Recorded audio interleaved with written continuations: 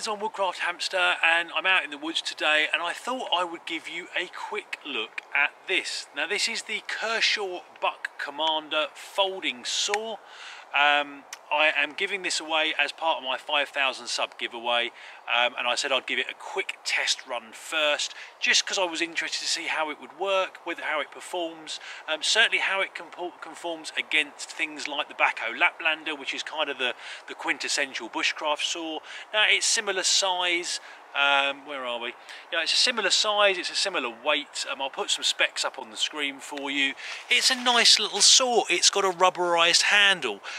You know, you've got a little button down here, similar to what you got with the Bhaco, so it locks in place here. You press the button, it opens, and then it locks in place again. Now what I have noticed straight off is that the blade is quite a bit thinner than the Bhaco.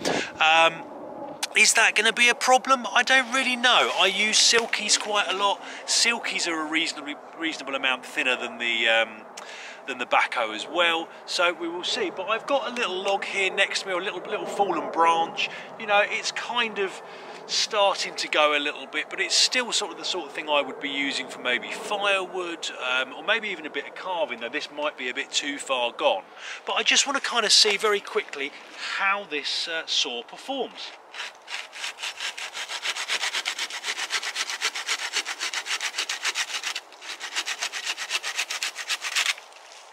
And do you know what?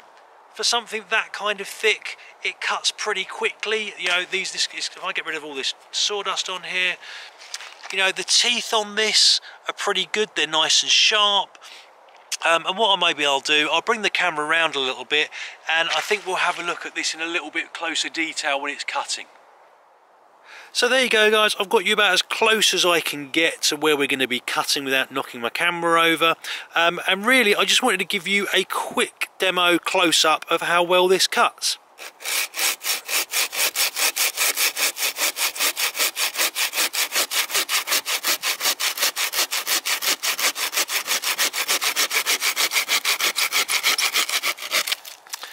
And there we go, guys. You know, a nice quick cut. I mean, what's this? This is about 3.5–4 inches, this bit of wood. It's gone through nice and easily, and if I was using this for something like firewood or something like that, you know, I can sit there and I'm quite happy to sit there, use this all day for making my firewood, for spoon blanks, you know, that kind of thing. So there you go, guys. This was just meant to be a really short sort of mini review video, just to test out this saw. I really like it. I'm hoping that the winner of the giveaway later this month is also going to really like it.